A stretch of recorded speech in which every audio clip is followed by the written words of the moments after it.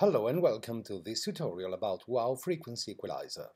WOW is a Photoshop plugin built to enhance your photographs. It is a plugin and not a panel because it adds functions not available directly in Photoshop. WOW is especially suited for portraits, but it can be successfully put to work with any kind of image. It's easy to launch WOW. Just go to the Window menu, then Extensions, and then choose WOW Frequency Equalizer somewhere down the menu, depending on how many extensions you have installed. As one shouldn't try to drive without knowing at least the basic principles on which an engine is based, in this tutorial I would like to explain the core idea behind WOW. I will do that in a simplified way without even using WOW. WOW is based on a technique called frequency separation. This is something you can do natively in Photoshop, but WOW brings it to a different level. What we have here is a portrait of a woman. As you may notice, there is a group called frequency separation, currently not visible. Let's make it visible and expand it. It contains two layers and an adjustment layer, and the image doesn't look any different whether the group is on or off. If I isolate the background layer and use the Clone Stamp tool on it, you know what to expect. If I sample an eye and paste it on the forehead of the woman, the result doesn't need any explanation. Let me now turn the background layer off. The low frequency layer looks like a blurred version of the face with no detail.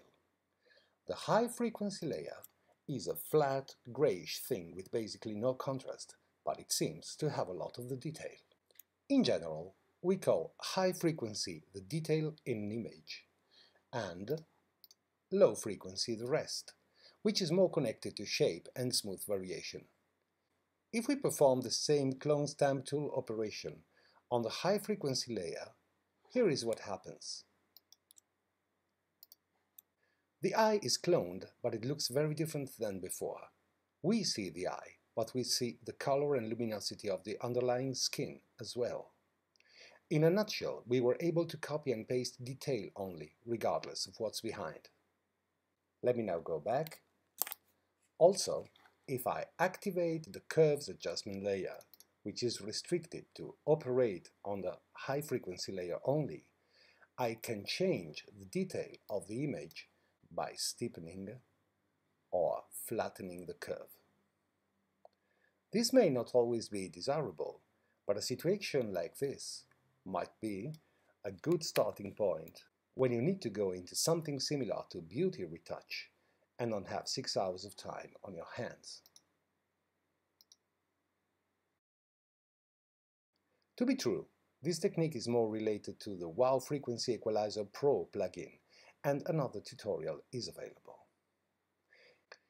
If we want to stick to the non-pro version, here's another example. In a face, we may see elements which live on different scales, dimension-wise. The eyelashes are very small. The iris is bigger. The eye is bigger still. The nose jumps up a level in dimension. The whole face is larger than anything it contains. If we could find a way to isolate these elements, so to say, on the basis of their size, we could manipulate them hoping not to affect the others. This is difficult because, for example, a face contains an eye, which in turn contains an iris, which is surrounded by eyelashes. All these frequencies, yes, that's the correct name, go together. A frequency is indeed a spatial frequency. The higher it is, the more it is concerned with detail. The lower it is, the larger the shape it describes. WOW Frequency Equalizer does just that. It decomposes your image in 5 different frequency bands and allows you to adjust them individually, exactly as we saw in the previous example, but there are as many as 4 more frequencies available. In the next tutorial, we'll put WOW to work straight away.